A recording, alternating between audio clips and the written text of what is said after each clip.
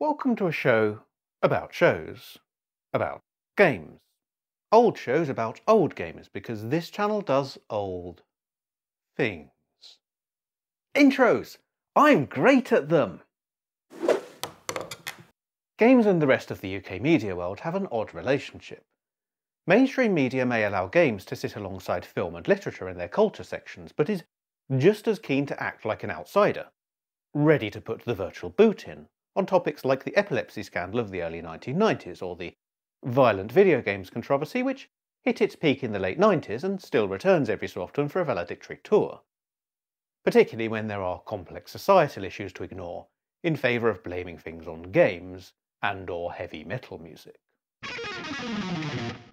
TV in particular has a rather strained relationship with games, perhaps because it doesn't want to remind viewers of other things they could be doing with that very same screen they're watching right now, which it handles largely by ignoring the existence of games entirely, unless games have done something wrong that week.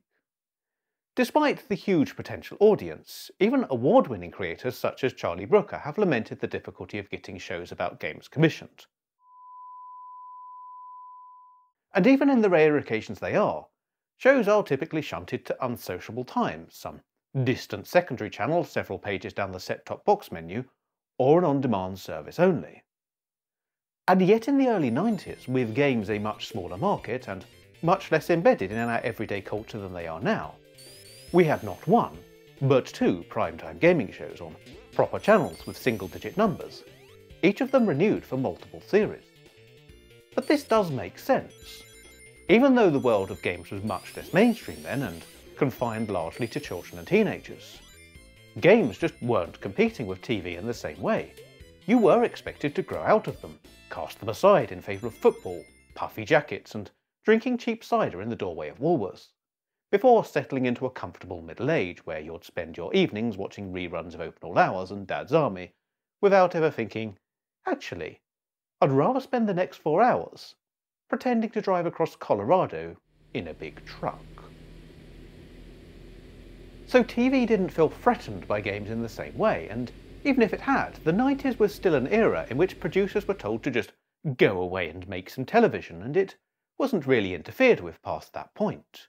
Which meant gaming shows were a thing, and thus there was one vitally important question to ask in the playground circa 1993. Were you a GamesMaster household, or a bad influence one? Well, it wasn't a big thing, it was quite possible to watch both of them, and admitting you liked games in our playground was a fast route to getting yourself bundled and/or sprayed with a can of Lynx for enjoying something so childish and nerdy. This really was just a badly thought-out narrative device for me introducing that there were two shows, but most of the people I talked to predominantly watched just one of them. I was a bad influence kid.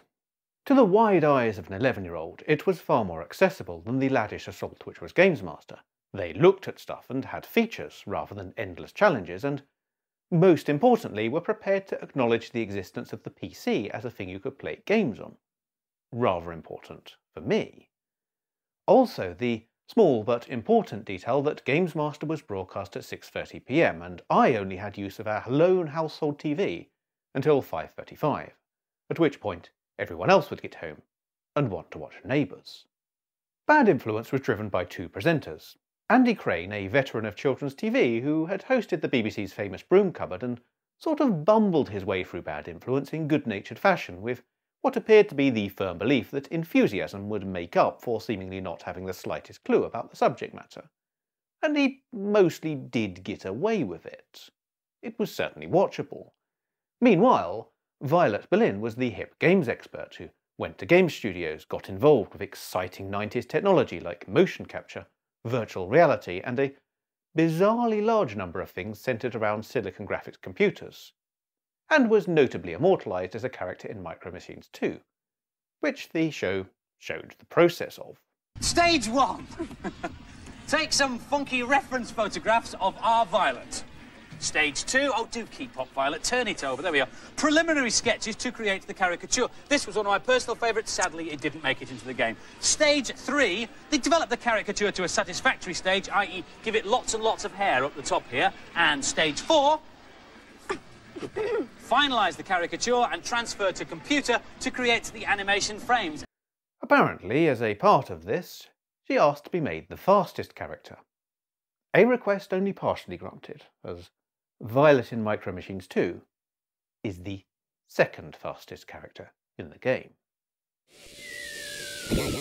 The first free series featured reports from Z Wright, who would rove around the United States looking at the latest technology. At the time, these pieces felt like missives from a distant future. For much of the 80s and 90s, the US felt like it was perennially about 10 years ahead of rainy old Britain. A world where everything was bigger, better, and most likely needed to be experienced through 3D glasses.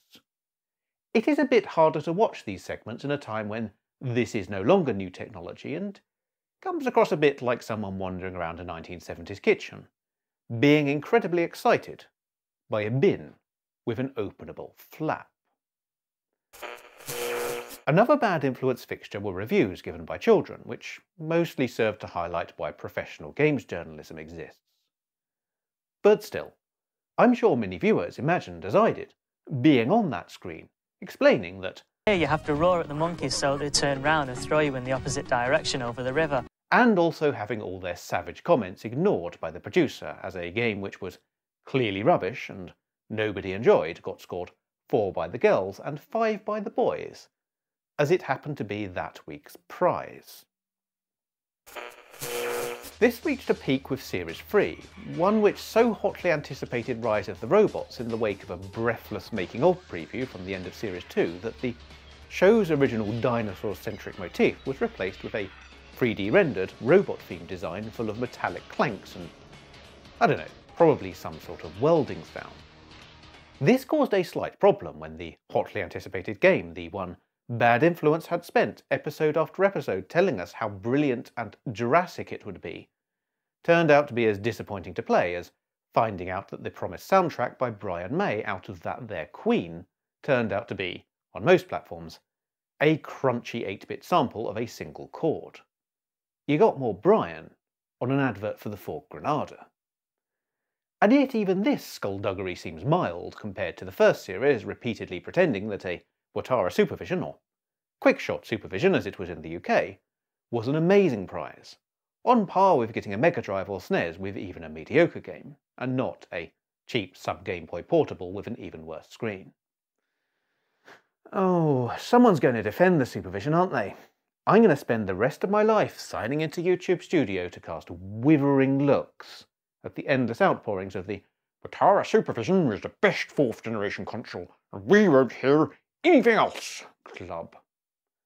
Now, speaking of tedious things to endure, being a child at the time and a lover of hopelessly immature comedy, which sadly continues to this day, my favourite of the segments was Namrud, a shed and basement dwelling techno-terrorist played by Andy Ware, who would perform short skits, call us all Fertlers for some reason, and give away the most obvious cheat codes for 2-year-old games which even people who didn't play games could recite from memory by gluing them to his forehead.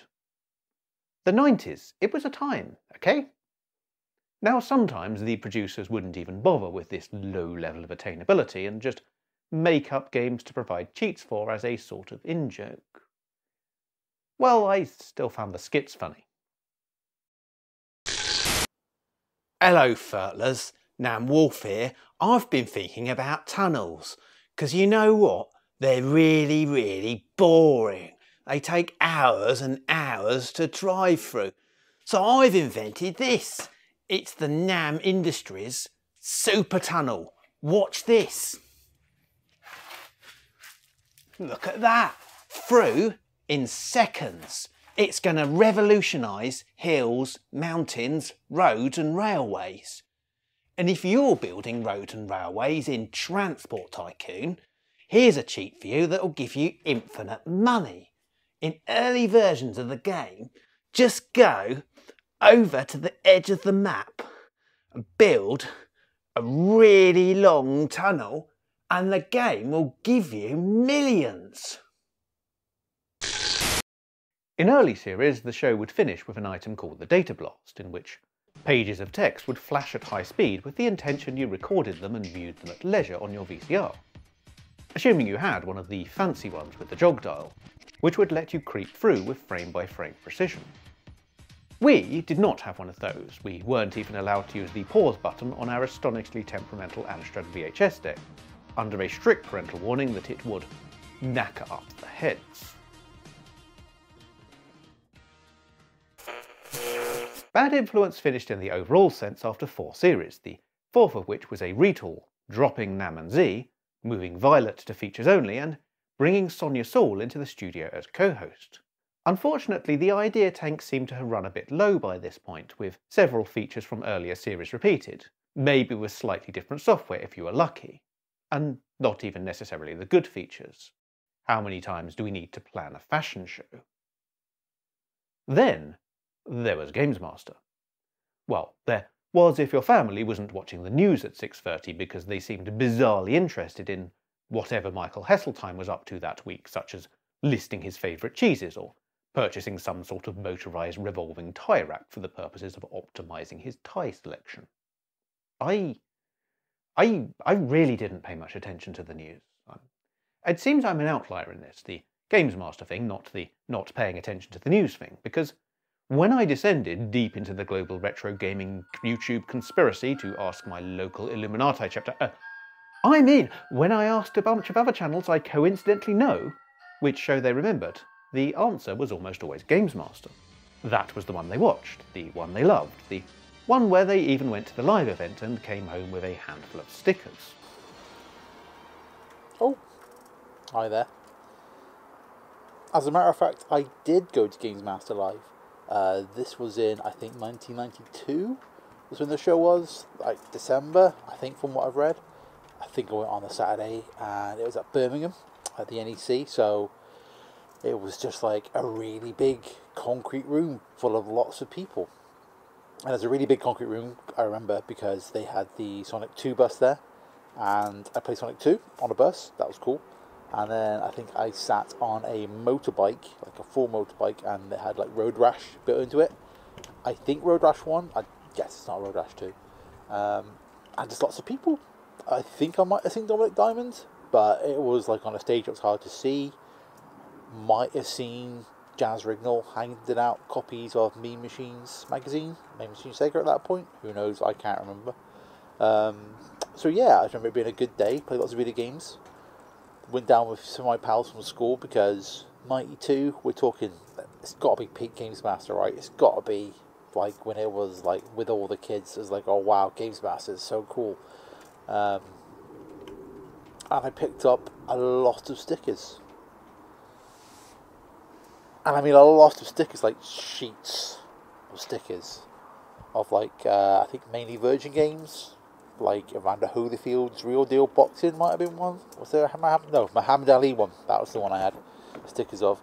And they all kind of went, I had a shelf like above the head of my bed, so they all went underneath there.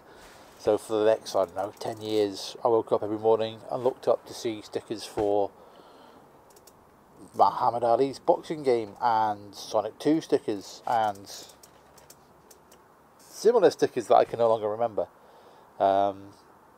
So yeah, it was good. GamesMaster Live. Can't remember it at all because it was 20 years ago.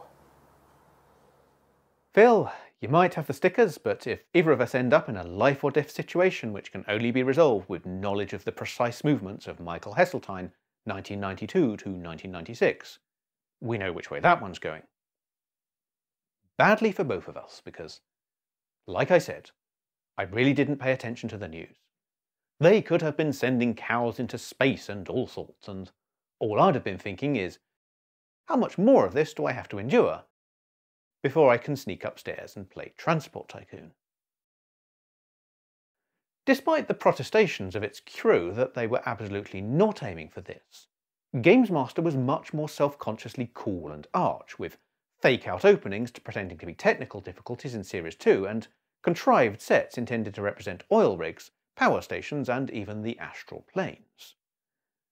Somehow they had convinced notable xylophone-playing astronomer Patrick Moore to be the GamesMaster, a deliberately calm and intellectual foil to the energy of Dominic Diamond on the floor. The core of GamesMaster was challenges, where Kids, or possibly a celebrity, would enter the studio and compete on popular console games of the day to win a golden joystick, either head-to-head or solo against the game in things which now look like early precursors to the speedrunning community. Don't at me on that. Some celebrities were unsurprisingly rather poor at the games. However, even with someone competent holding the controller, the competition wasn't always fair, with some sequences being reshot multiple times until the producers got a result which made good television, rather than necessarily showing the best gamer winning. While I might have enjoyed this challenge-focused approach less than features in which silicon graphics computers rendered things and people somehow made lasers boring, it did give GamesMaster a core format which didn't need a constant stream of new ideas to stay fresh and interesting, helping it last much longer. Indeed, for 7 series between 1992 to 1998, and the majority of those were long, with 18 or even 26 episodes broadcast. Another repeatable element in the GamesMaster format was reviews, a segment which it shared with Bad Influence, although this time the reviews were by games industry professionals and not children, until the 5th series where the presenters did it. However, you may spot at times that some of them hadn't always had a chance to play the games they were talking about, having to make up some plausible sounding and professional statement on the spot. Not like we ever noticed. They were, after all, up against kids who'd spend an hour playing a beat-em-up, only to offer such insightful gems as, "I don't like violent video games." GamesMaster, it turned out, did like violent video games. So, you know what I was saying about producers mostly being left alone to do their own thing? The final show of GamesMaster Series 4, which would in theory go out at 6:30 PM, prime family viewing time well before any Watershed, was a gore special, featuring challenges from Mortal Kombat and running around Doom using the chainsaw, violent game mods, and graphic inserts all over the place. After emergency meetings with some quite senior people at Channel 4, it did not go out at 6:30 PM. It went out at midnight. If only I'd had a TV in my room, then I'd have watched the hell out of that. They also had viewer competitions. No matter what the show, I was never allowed to enter any of these, being told the refrain familiar to children everywhere. "You can't enter. Nobody ever wins these things. They're all just a scam to get your details, and the prize probably doesn't even exist." Well, all those parents were right, weren't they? Nobody ever won anything off Bad Influence or GamesMaster, not even so much as a quick-shot supervision. Being an old man, I was firmly into adulthood by the time GamesMaster slipped onto my TV. As an avid gamer and at the time of Series 5 Episode 14 a rabid PlayStation owner, a show aimed squarely at my demographic and entertainment tastes was a complete no-brainer. The highlight of the episode was watching Bianca and Robbie from EastEnders install a game on a PC, which stuck in my mind for a very particular reason. Competition time! I felt I knew Mr. Diamond well enough that chancing my arm on a telephone competition to name his favourite game was worth the 39p call. I never expected to win though. I mean, nobody wins these things, do they? A few days later I happened to answer the cordless telephone and took a bizarre call. "Hello, it's GamesMaster off the TV here. You won a prize in our competition." I don't remember if I had a choice between the two prizes on offer, which were a PlayStation with some games I already owned, or a Sega Saturn with Virtua Fighter 2, Sega Rally and Virtua Cop with the gun. Whatever the criteria, a few weeks later a box arrived with a Sega Saturn and all the extras. Upon setting up the Saturn next to my PlayStation, the only fly in the ointment was my wife's first question. "Which one are you going to sell then?"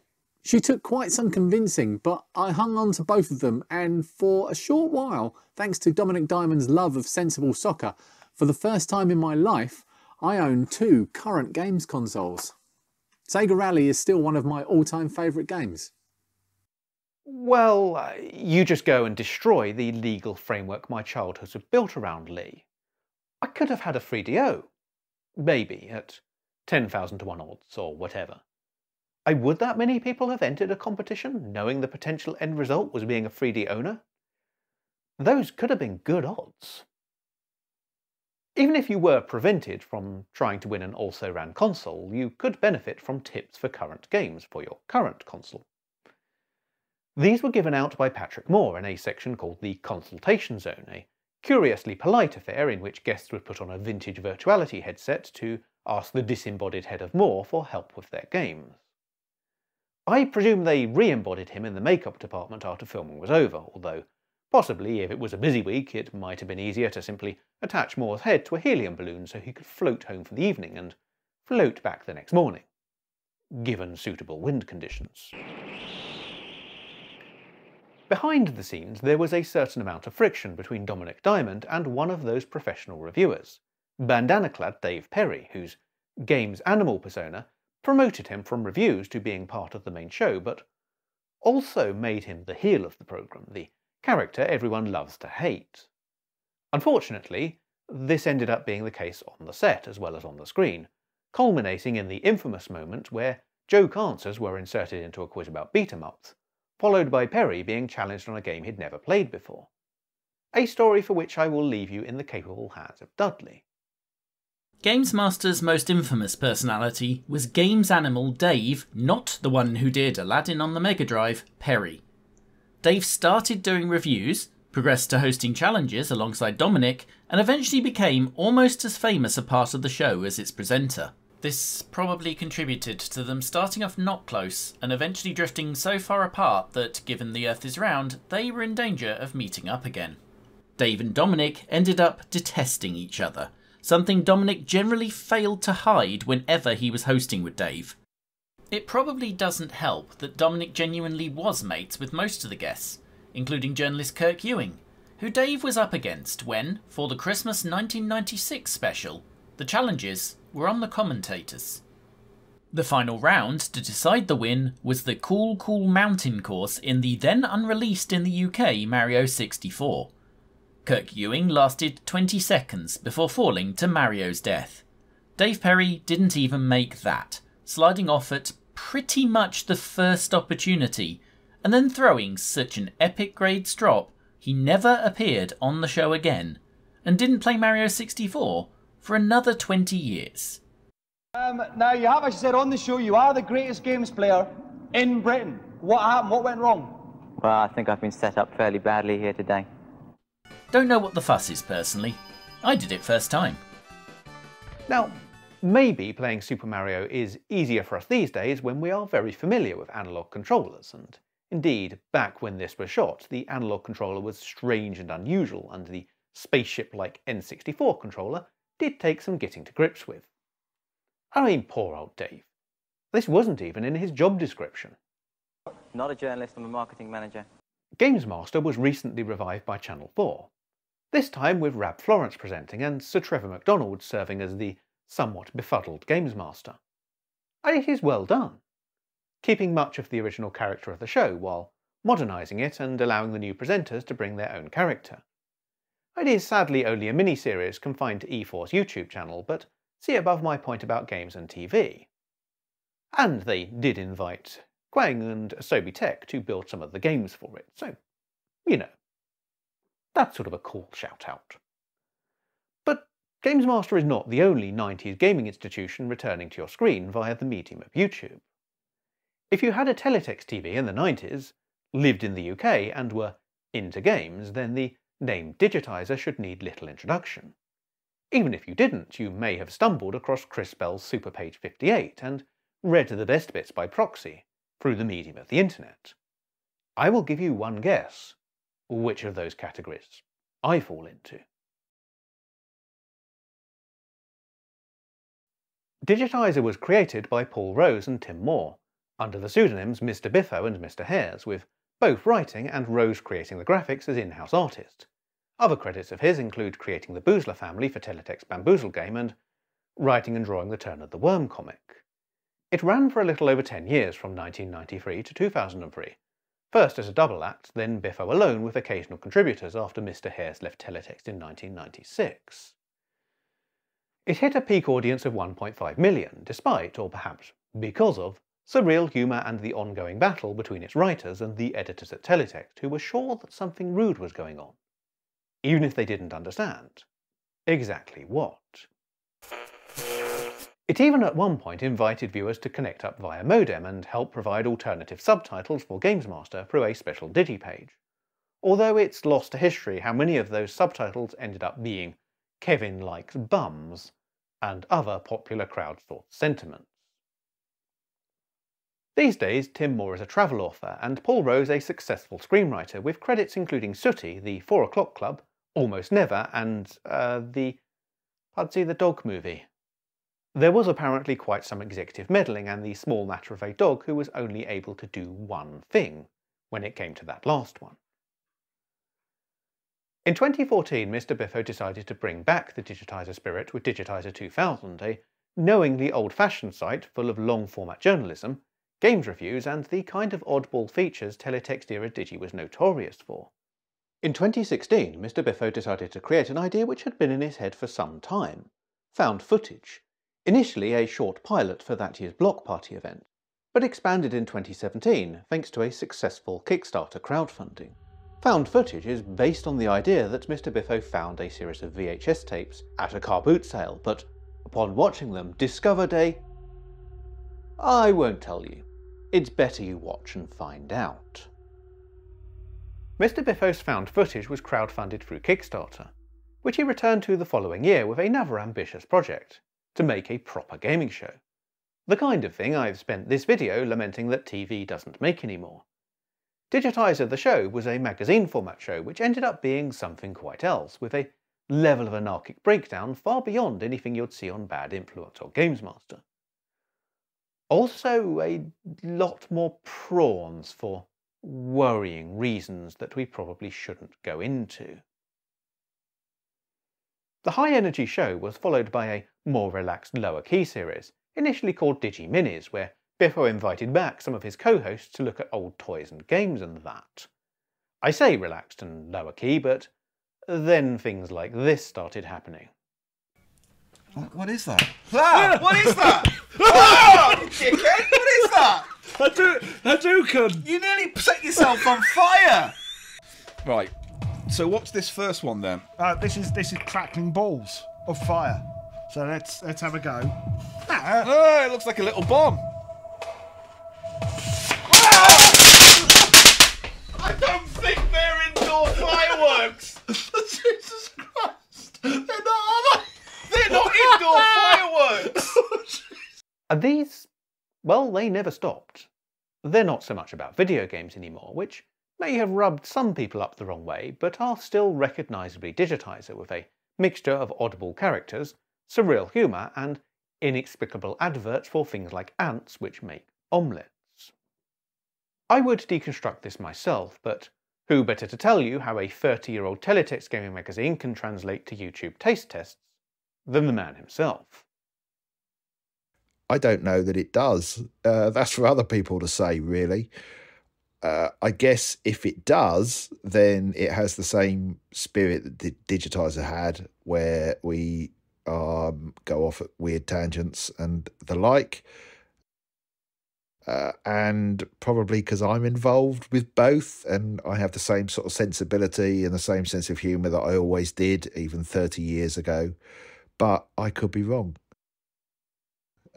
So yeah, I don't know. I don't know if it does. I don't know what we're doing on Digitiser on YouTube. We're just doing whatever tickles our fancy week by week, and hope that other people like it too, which is pretty much what we did on Digi back in the day on teletext. So yeah. And for those of you who missed old-fashioned gaming magazine shows, there is a second level of Digitiser coming to your screens soon. And a live stage show in July, for which tickets may still be available, unless you are watching this at a point where July 2023 is in the past, in which case they are not, except possibly as memorabilia. But while we can relive Digi and GamesMaster with modern recreation, what about Bad Influence? Well, it's out there on YouTube and the Internet Archive in low-resolution glory, but that would mean watching all the boring bits, having Nam show you cheats you already know, and listening to things being called Jurassic several times per episode. Or you could watch a snappily edited version, 15 minutes or so with the best director's commentary that never was. Rose-tinted spectrums, Breaking Bad influence. Zed is doing something really, really boring this week.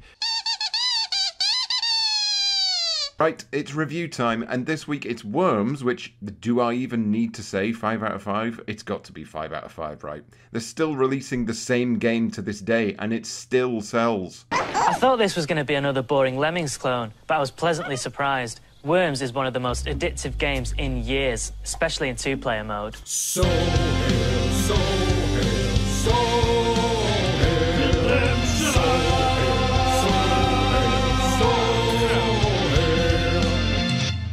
The playing area in the game is different every time. You can give your worms names as well. I've called mine Andy, Sahel, Violet and Sonia, and we're playing against Take This, who are one of the better teams in the game. I love the fact he put himself in the game and the other 3 worms are the presenters and not, say, any of his actual peers. Fuck those guys. Sohail is a cut above these days. Now, it's hard to get more internet than someone giving the Mystery Science Theatre 3000 treatment to a gaming TV show from 3 decades ago. But you still have to ask, why? Hi, I'm David from Rose Tinted Spectrum. I was asked by Timberwolf, why create a series which is basically adding commentary to a 30-year-old kids programme hardly anyone remembers? And that's a good question, but really all you have to do is just look at my channel in general and you'll see that virtually everything I cover is things that nobody remembers. These are all things that I grew up with as a kid, and my channel is basically going back and looking at these things with a modern eye. Bad Influence was a children's program that I loved dearly, but I knew going back it would be abject torture. I don't want to put all of that on Andy Crane, but I mean... Fear not, oh Sonia. Fresh-faced young cheat boy is here to solve all your gaming catastrophes. So he's got to shoulder part of the blame. So that's why I do this. I just want to say that the camera's over here. Oh, sorry. Hi, I'm David from Roasting. And most importantly, I should add that it's because it's like watching the show with a hilarious friend alongside who also loved the show back in the day. So while TV might be reluctant to give us more than 3 episodes at a time of a good old-fashioned gaming show like they made in the 90s, maybe we don't need TV anymore. YouTube is a medium which grew up with gaming, owing much of its popularity to all those people who played Minecraft in front of us or acted visibly disappointed at old Nintendo games, and is full of great shows. You can even watch it on the same screen you're supposed to use for Only Fools and Horses reruns. Well, unless anyone comes home and wants to switch over to Neighbours, which apparently is also coming back.